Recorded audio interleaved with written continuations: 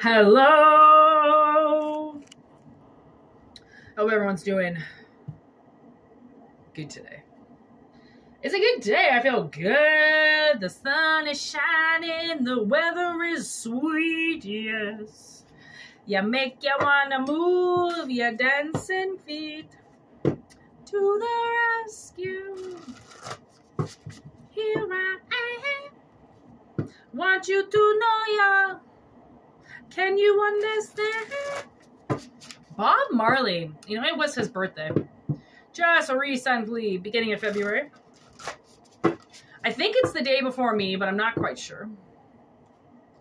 I always get that wrong. I said happy birthday once to him. I was on this Indian reserve, native reserve, and I all of a sudden remembered that it was Bob Marley's birthday, so I just shouted it out, rolled down the windows, and I was like, happy birthday, Bob Marley! And a snowball hit the ground from a tree. You wouldn't, oh my God. Some of this stuff I would never believe if my sister wasn't there, and also my sister, like, I forget a lot of things, like synchronicities that happen like that, because they happen so often that a lot of times my sister or I will remember the story, but usually not both. And she was right there, and that snowball, because I wasn't driving, she was driving, so I don't know who saw it. I think I did. And it looked like this tree right in front of us fucking hooked it and just smoke right in the middle of the windshield. And actually, I believe we both jumped back and took because it scared us. And we were like, was that Bob Marley? Like, did he just throw a snowball at us? Probably. Wouldn't surprise me. Spirit is a funny, funny, funny, fickle thing, you know?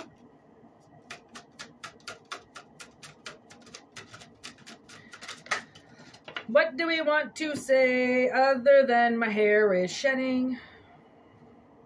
Ah, why? Why? Why is this motherfucker just gotta show up all the time? Ugh. Gross. Ooh.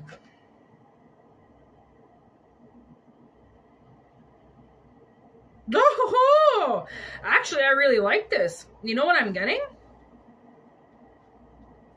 So we got It, the Candyman, and Poltergeist with the devil. And what I'm getting is, ooh, that's what I'm talking about. Okay, what I feel like, once I get this card. Okay, here we go. Okay, so my immediate reaction is somebody has tricked the devil to the other side. Okay, so when the devil is fucking around, when the devil's doing shit, okay, obviously there's some type of possession / takeover. This possession could last for fucking years, decades in somebody, okay? Keeps them in a low vibration, keeps them controlled, keeps them on some type of substance abuse, keeps them basically in a very negative like frame of mind, life, right? Very negative shadow. Okay? I feel like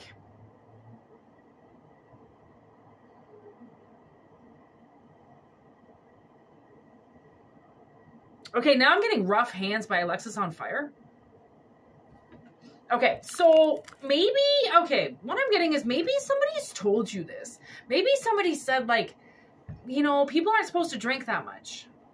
People aren't supposed to do that much. You know, like, that's more than in moderation. You know, maybe somebody told you that that's not healthy. And then something clicked. Like, you know what? I don't really think that is healthy. But, you know, people can tell you something for years and years and years. But until it actually lines up with your thinking and your frame of mind, you're never really going to hear it, care, understand, walk away from it, you know, whatever, right? It has to level with you, basically, put it that way. So I feel like somebody has tricked with this it energy, has actually tricked the devil into going to the other side. And I don't think the devil realized. right? It was like maybe somebody, it would be like this. Say it's an alcoholic, okay? And this all of a sudden this person's realizing this is not for me. Like they wake up in the bar and they're like, what the fuck? Like, what am I doing here? This isn't my life. This isn't where I want to be. And then what they do is like the devil goes to the bathroom, right? Or the devil goes and talks to somebody and they sneak away. And then they put somebody else in their seat.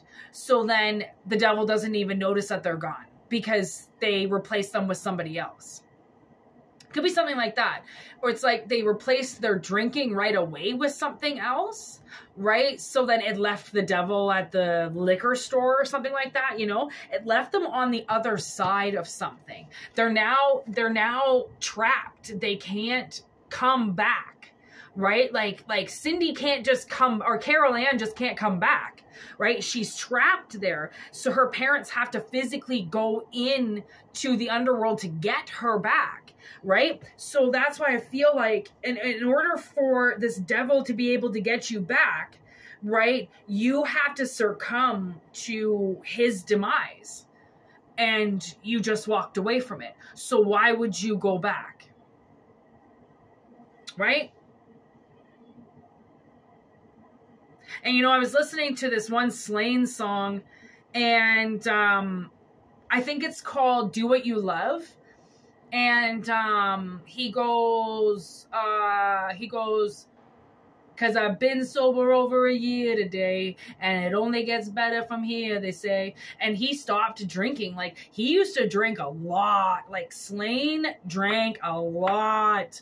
And he convinced himself that that was the life that he wanted. And it really wasn't. It was a life that trapped him. It was a life that he felt comfortable in because he was so uncomfortable in life. Right? He had to, and then once you get money, it's like, then he got money, and then there was nothing stopping him from drinking all day at that point, right? There was nothing stopping him from gambling all day and doing these awful things because he had the funds to do it. He had to lose everything again almost, which is what a lot of these artists have to go through, is they get to the top and then they have to go back to the bottom again because they ruin it. And, they're not, no one's ever going to say that you only get one shot at something. But if you want that second shot, it's going to take you a lot more than what the first shot did. And that's maybe why, oh yeah, in my last video, I was talking about how now you're going to see ads with these readings because now we've reached the second partnership on YouTube. And it took me, I've been with this channel now for 19 months. And just made partner. When my last channel hit, like 6-7 years, maybe 10 years, I don't know how long ago, anyways, a while ago, it took me where I got 19 months now, 2 months to get to then.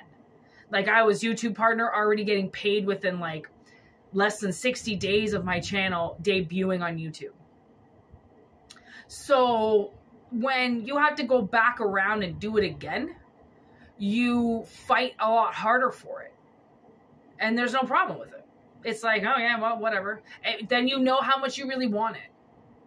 Right? And I feel like once you get this devil on the other side, right, then do you know how hard you're going to have to work to keep him over there? But you have to work hard every day anyways. So what's the difference? Like, people want to slack off because they want to get lazy. There's no, when you need to be lazy? When you're laying in bed, going to bed. That's when you be lazy.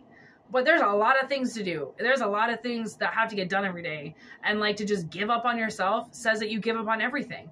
But to get the devil on the other side, and then in order to just keep him there, yeah, you got to do some work, but at least you don't have to do the work to get him over there again. You just have to do the work to keep him there. And then eventually it's not work at all, because I've been sober over a year today, and it only gets better from here, they say, because the more control you have of it, the easier and easier and easier it gets. It's not hard to do, right? Like, once I quit smoking, it wasn't hard to keep it out of here now. I don't care for it at all. I would never even think about taking a drag of a smoke. I don't care because I don't want it anymore. If you still want something, then yeah, you keep the devil on that side. But once you get over it and you don't want it anymore, like, I mean, cigarettes could be sitting right in front of me. They could be sitting right here and I'd just be like, ugh, gross. Get them off. You know, like, it doesn't even bother me to look at them, but I'm still going to look at them and say gross every time. Even though I still kind of like the smell of them. Doesn't mean I want to taste them. Right? Doesn't mean I want them all up in my grill.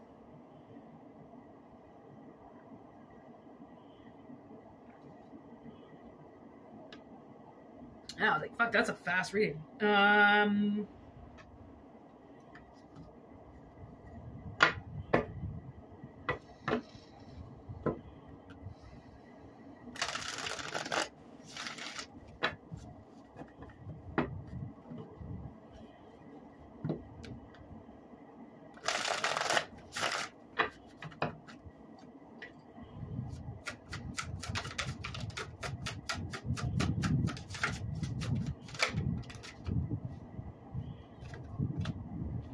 Aww.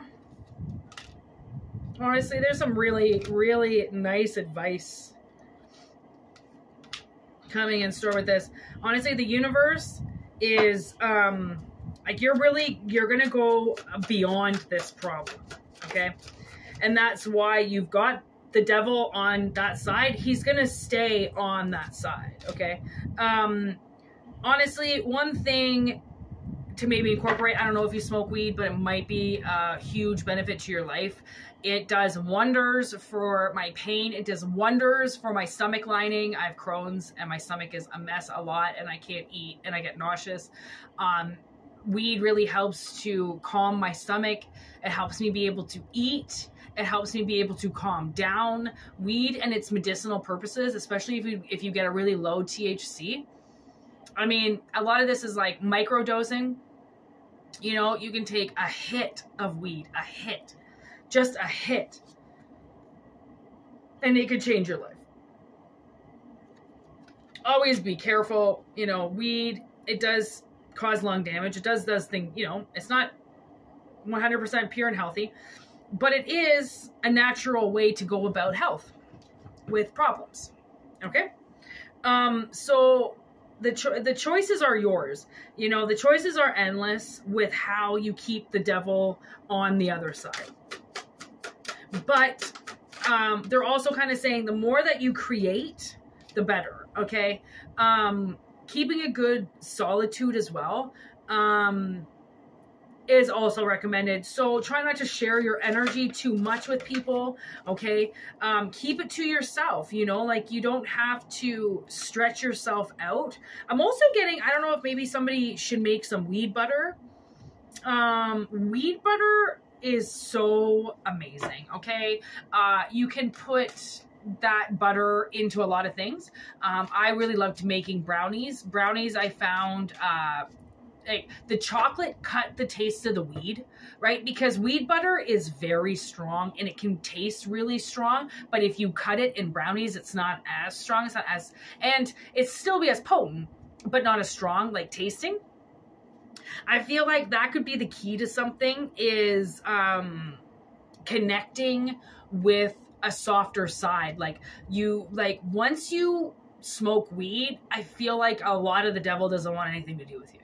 Like a lot of the things that get people, it seems it's still hard to resist a lot of things, but it, like I said, it just gets easier and easier and easier to do.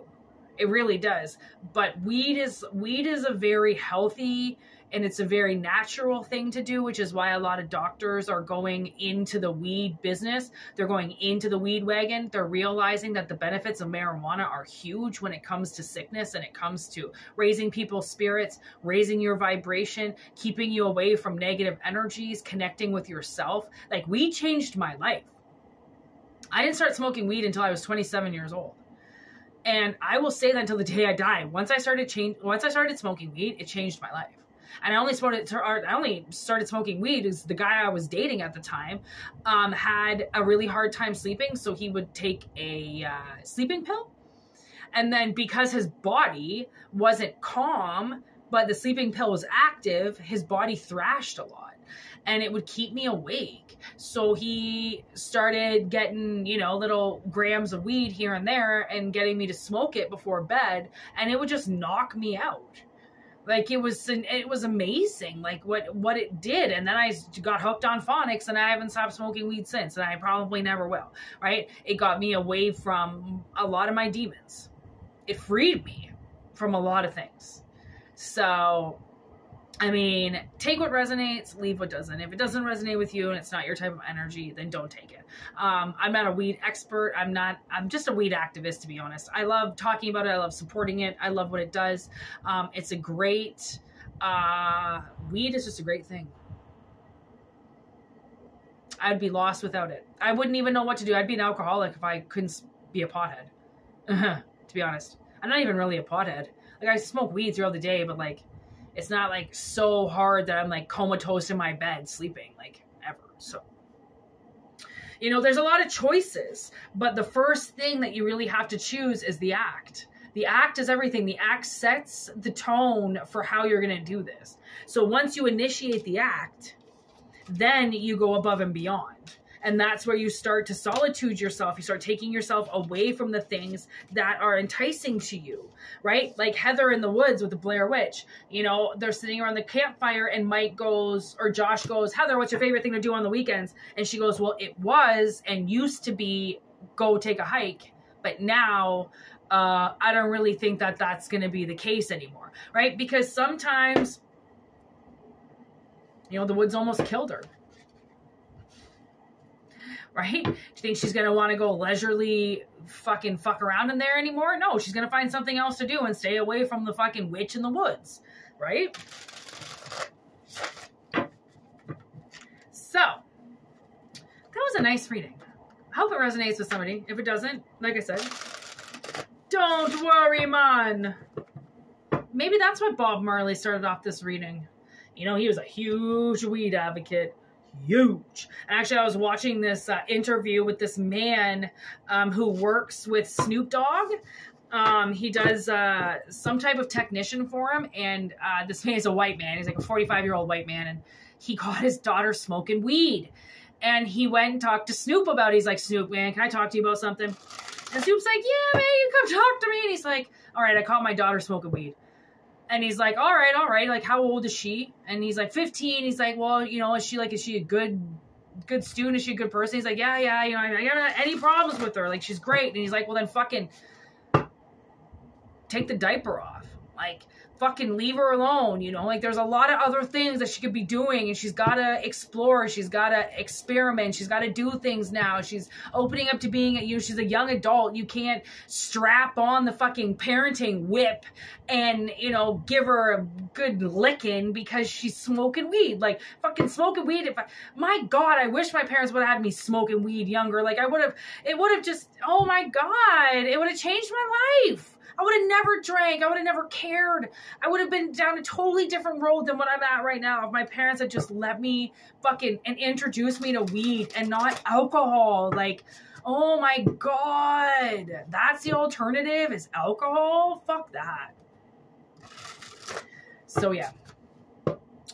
Anyways, I'm going to peace out. Thanks for watching. Personal readings, whitneymoonshine@gmail.com. If not, just enjoy the channel. Thank you so much for everybody that writes in and the emails and the comments. And you know what? We're making it. We're still climbing. We're still growing. So if you like this video, please make sure you do actually like it down below. It does change my ratings, surprisingly. I know. Seems stupid because it is. But anyways, yeah. Peace out. Have a great day. It's sunny as fuck here, so I hope it's sunny where you are. Namaste. Peace out. Word to your mothers.